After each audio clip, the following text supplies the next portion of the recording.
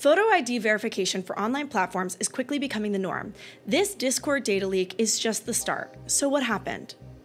In a statement released by Discord, they explained that one of their third-party customer service providers was compromised. They originally specified that it was a limited number of users that was impacted. Discord published their announcement of this leak attempt on October 3rd, 2025. The attack on the third-party system occurred on September 20th, 2025, and Discord was asked for a financial ransom, and the third-party service had its access revoked.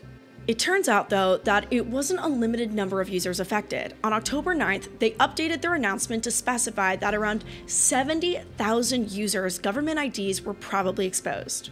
As soon as we became aware of the attack, we took immediate steps to address the situation. This included revoking the customer support provider's access to our ticketing system, launching an internal investigation, engaging a leading computer forensics firm to support our investigation and remediation efforts, and engaging law enforcement. Impacted users will receive emails, not phone calls, as they specify in the bulletin if they were impacted.